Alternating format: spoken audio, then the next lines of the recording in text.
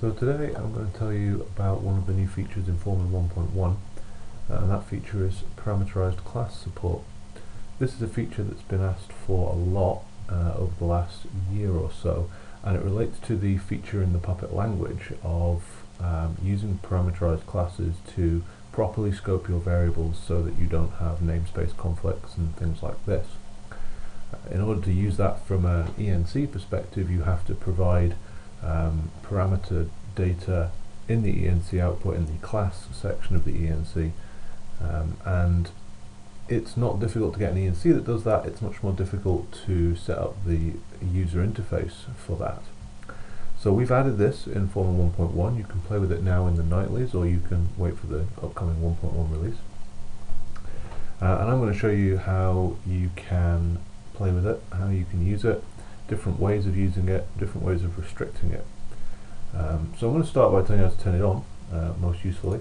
So as the feature parameterized classes as a feature of Puppet were only added in 2.6.5. So if you're using a Puppet master that's older than 2.6.5, you need to have this section here, parameterized classes in the ENC. That needs to be set to false, otherwise you'll break your Puppet master. So it's set to false at the moment, and I have a test node here. So if we look at its ENC data, you can see that my classes section is an array, which is how it needs to be for older Puppet masters. As soon as we set this to true, oops, there we go. As soon as we set this to true, if we refresh this page, you'll see this becomes a hash. And because it's a hash, we can now start adding more data to it. So we've turned it on. How do we start using it? Well, I'll show you the sort of admin interface to start with. So if we go to Puppet classes, you'll need obviously some classes that are parameterized. It so happens that some of the Foreman installer modules are parameterized, so I'm going to use those. So I'm going to look here at the Foreman class itself. And we've seen this before. You can alter the name, you can assign it to host groups. We've got the smart variable tab, which was the old way of doing something like parameterized classes. It was our kind of halfway house to getting it done.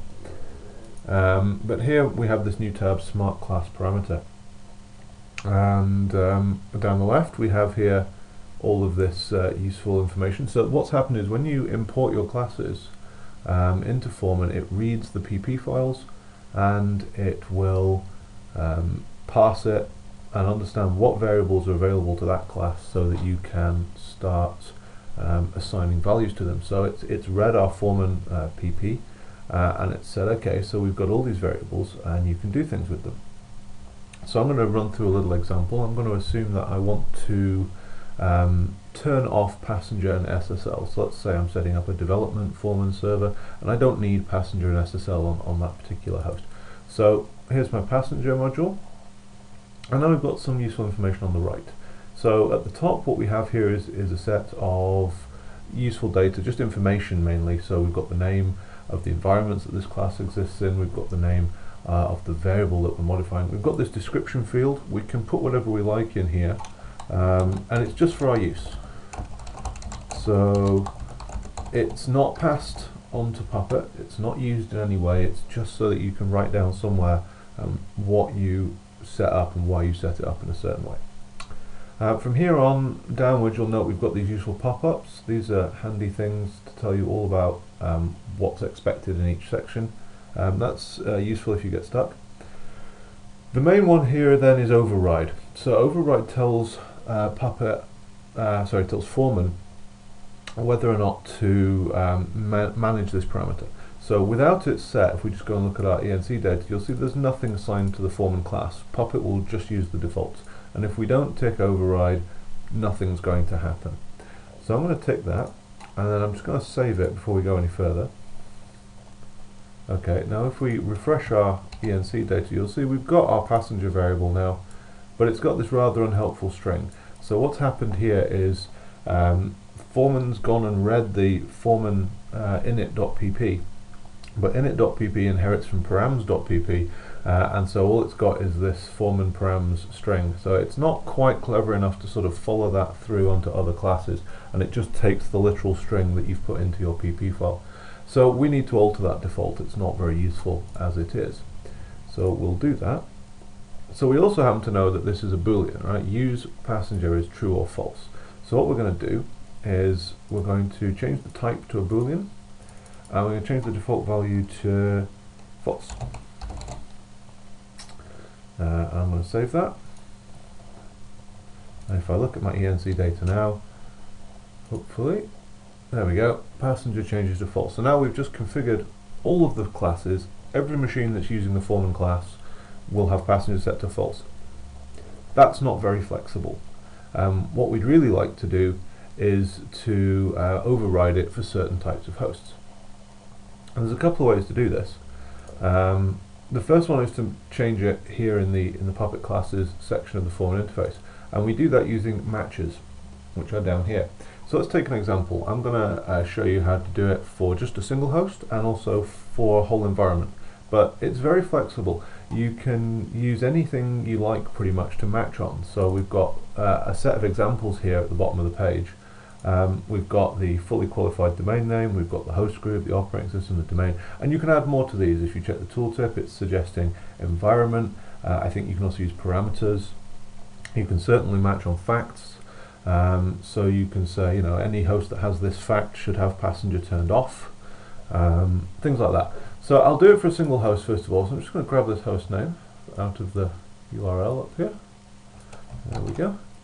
I'm going to add a matcher. So I'm going to say fqdn equals my test host, and for this host I want it to be true.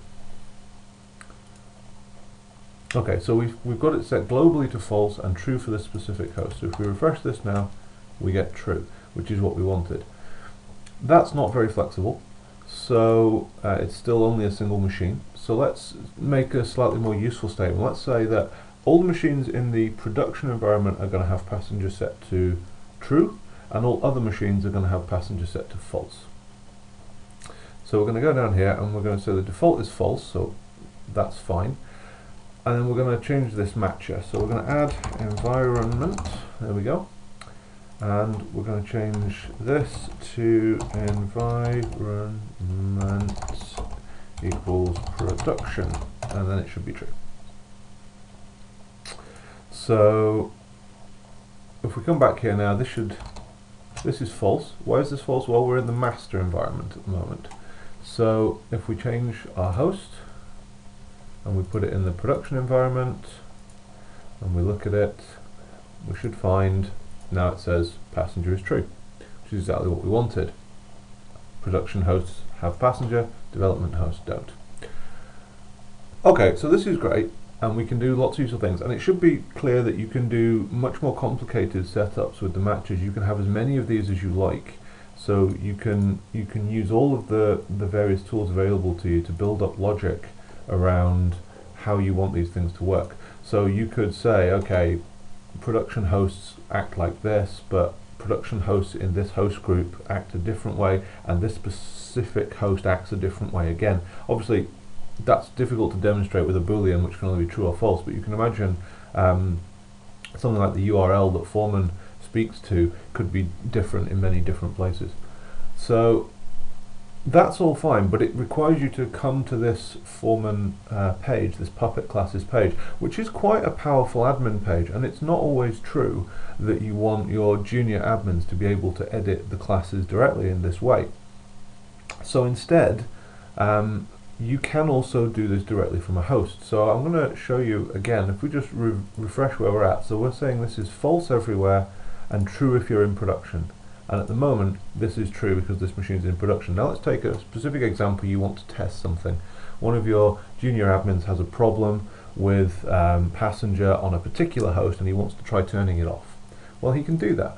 He can edit the host, he can come to the parameters, and you can see immediately we're seeing this inheritance page. We're saying that Foreman, the Foreman class with the passenger variable currently has a value of true. And we can override it, and we can change that to false. There we go, and I can submit that.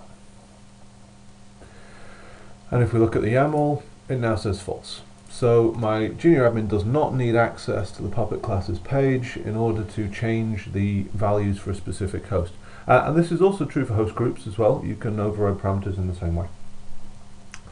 That's nice, and if we go back and we look at our class, you'll see that what's actually happened is the Foreman code underneath has added a new matcher saying that for that specific host we should have a value of false. So that's all it's doing, it's playing on these matches, and for this reason you should try and keep FQDN and host group fairly high up the matcher list, because otherwise you'll probably get unintended consequences where you've got environment at the top of your matches, so they go and change the host and nothing happens.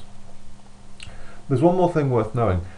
People make mistakes, and generally speaking, people make more mistakes when they think they can't do any damage. If you know you're editing a very dangerous and admin level page, you take great care in what you're doing.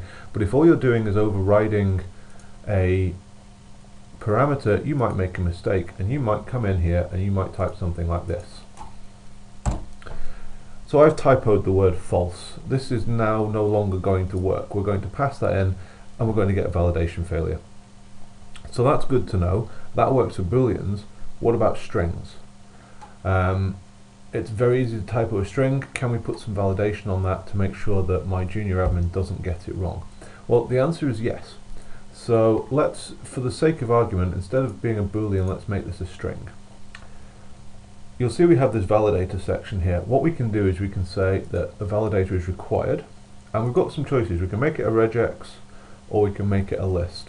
List is easier in this case, and the list is comma separated with no spaces, so we can put in true, comma, false, and if I now save that, and I come back here, let's just start. So you can see this has become a string. That's not a big deal as far as Puppet's concerned, but just to show you it does take effect. If I now edit it and try and make the same typo, it should come back and tell me the same thing. There we are. False F is not one of true or false.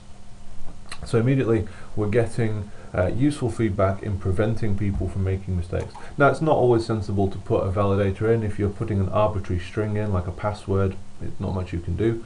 But again, if you're trying to validate host names, you can put in, A to Z star or something like that as a regex. Or if you're doing ports, you can do 80,443 for your Apache list. This is just useful ways to prevent people from making silly mistakes. So that's parameterized classes in a nutshell. There's plenty you can do with it. One thing I should note is that for some of the data types, validators don't really exist. For example, you might want to use integer for your ports, but then you can't validate it, you have to use strings. But in general, it's quite useful.